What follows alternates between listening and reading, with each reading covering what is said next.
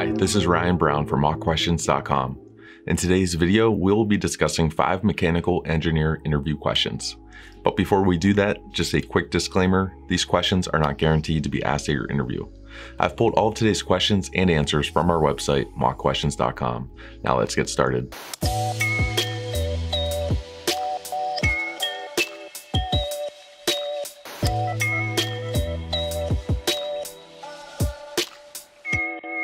Question number 1. What interests you about working for our company? This question is very common in mechanical engineering interviews. Engineers often work in roles where they have a high impact on the company's success, so the company wants to know that they are invested in their success as well. An effective answer will touch upon your interest in the company while also highlighting how you can contribute as a potential hire. One thing that really interests me about your company is the focus on sustainable materials and eco-friendly manufacturing. As an engineer growing up in the 21st century, I want to make an impact on reducing the carbon footprint of manufactured goods. I think that we will have many more recycled and sustainable materials in the future, and I would like to learn more about these emerging fields. In addition, I read about the weekly team dinner events that your company hosts across all departments. Team culture is very important to me as well, and I think this could be a great fit if I'm hired. Question number 2. What is your ideal work environment? As a mechanical engineer, you may find yourself working in an office, a manufacturing plant, a machine shop, or a research lab. Work environments also involves other attributes such as the team, work culture, or the resources available at the company. It's useful to consider what you've read or learned about the position thus far to include in your answer. I find myself working best when I am able to collaborate with others to achieve a mutual goal. I think this position in test engineering is an excellent fit for me because I will be part of the research and design group of your company. I enjoy working in laboratory environments because I like to work firsthand with the data being collected. Being able to design test fixtures and collaborate on data analysis projects is something that I look forward to if hired. Question number 3. What types of manufacturing technologies have you worked with? If you are interviewing for a design role, then you'll likely be asked about your experience with manufacturing.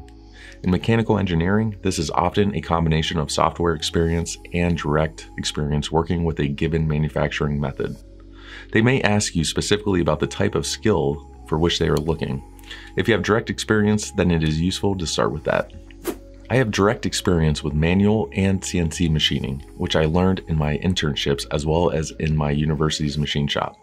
I am comfortable working with SolidWorks 3D modeling software, and I have designed parts for machining as well as laser cutting and sheet metal.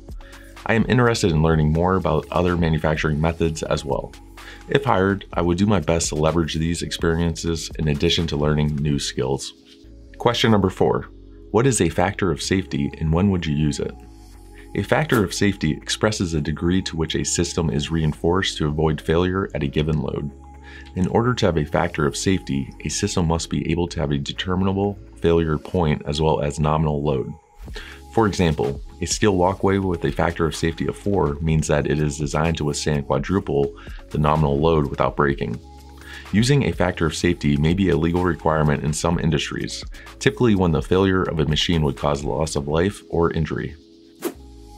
A factor of safety refers to how much stronger a system is compared to what it needs to be for a given load. I would utilize this when designing a system with a known nominal load, such as a bike pedal arm, to ensure that it would not break during operation and cause injury to the user. I also know that regulations may call for a certain minimum factor of safety depending on the type of equipment being designed. Question number 5. How are Lego bricks made? During an engineering interview, you may be asked to explain how a particular product is made. This type of question tests your manufacturing knowledge as well as your ability to communicate the steps required in the process. In the case of Legos, they are a well-known example of the manufacturing process known as injection molding. When answering this sort of question, be sure to clearly identify the name of the process, what is needed, and what steps must be taken from start to finish. Lego bricks are manufactured by injection molding. Starting with tiny granules of plastic, they are heated and pressurized before being injected into a mold. This mold has cavities with negative space that is filled by the molten plastic, forming the shape of the Lego bricks. In order to remove the part, the two sides of the mold are separated and ejector pins are used to remove the molded parts. Finally, the parts are cooled and sorted into kits to be packaged and sold as LEGO products. Thank you for watching. If you want more mechanical engineer interview questions, then head over to mockquestions.com today and get started.